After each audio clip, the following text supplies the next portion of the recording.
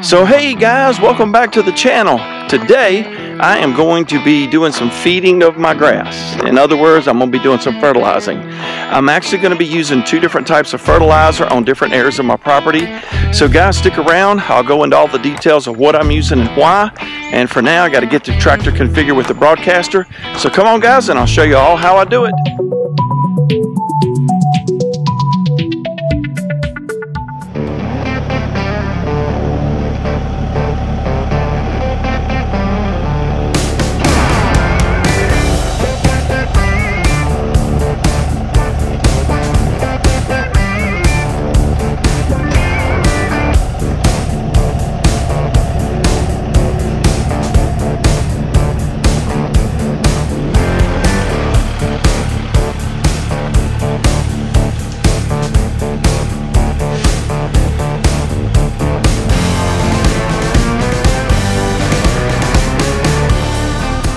Okay guys, I had said earlier on, I'm using two different types of fertilizer, and let me explain why and where I'm using it. So the first one what I've got the most of is what we call 1717, and each number stands for a level of chemical.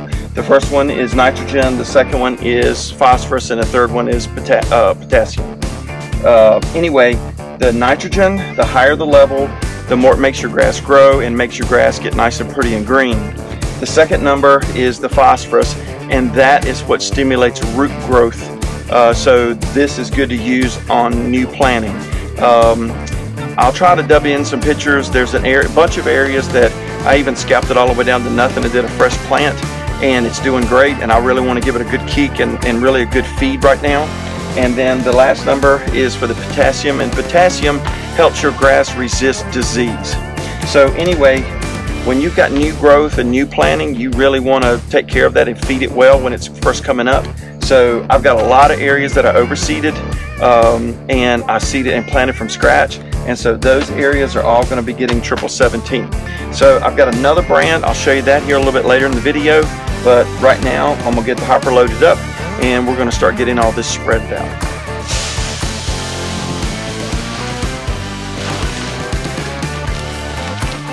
Alright, so one thing I want to share with you guys is I've been watching the weather, and one of the reasons, a couple of reasons why I picked today. Number one, I got home early from work and I was able to run by the warehouse, and again, special thanks to Jim's Warehouse out in Dry Fork, Virginia.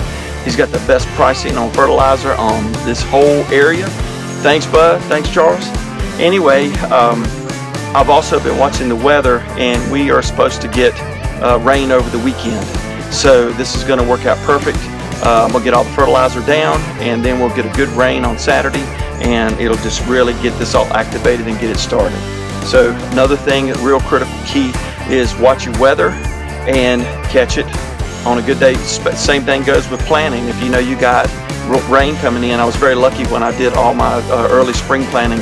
I did it, and 2 days later we got a bunch of not hard rain, but nice soaking rain, and it really helped with seeding it, getting the germination started. Anyway, let me continue filling up. This was up near almost $30 a bag, and obviously I didn't put near as much down. I did what I had to do, but now prices have eased, and today it was just a little over $19 for a 50-pound bag.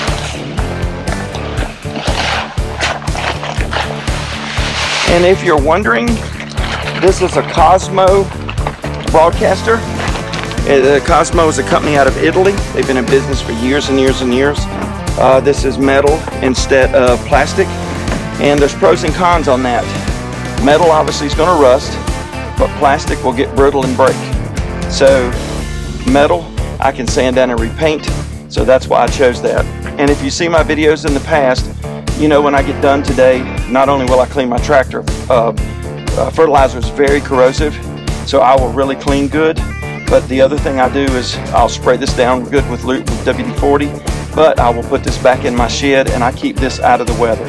Even doing all the stuff I do, if I did not keep it out of the weather, this thing would rust away in no time. But it is really doing great and lasting a long time. I've been very pleased. I think I'm on my 5th or 6th season using this. And guys, for putting down fertilizer, I have 11 acres. This is a game changer. So anyway, I'm all ready to go. So I'm gonna change the camera mount you guys up right along with me on the tractor, and we'll get to spread.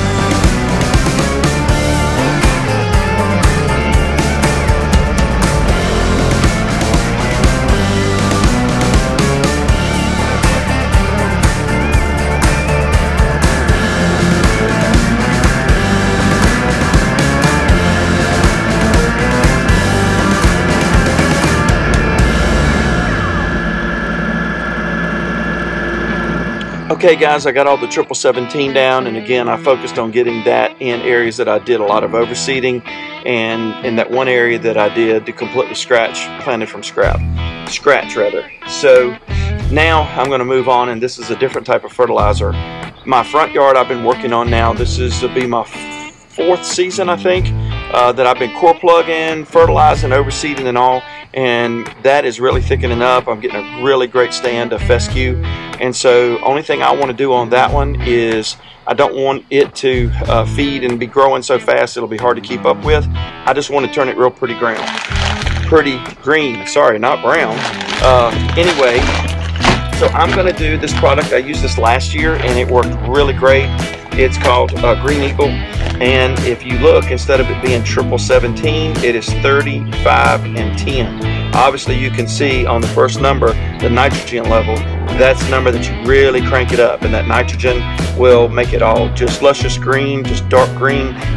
This is also a granule. It's a slow release, and this probably takes about a week or so more to start really seeing the results in the grass than the 1717. That after the rain, within a week, next week, we will really start seeing a lot of changes. This one will take a little bit longer, but it is definitely worth the wait. So anyway guys, I'm going to load up now, change over to the Green Eagle product, and we're going to do my front yard.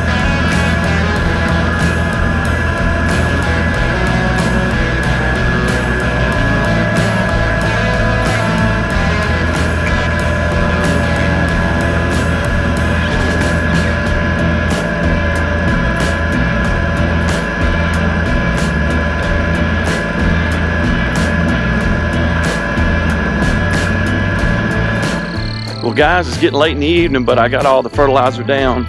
I tell you, I'm so blessed to have nice equipment. That broadcaster just does a fantastic job.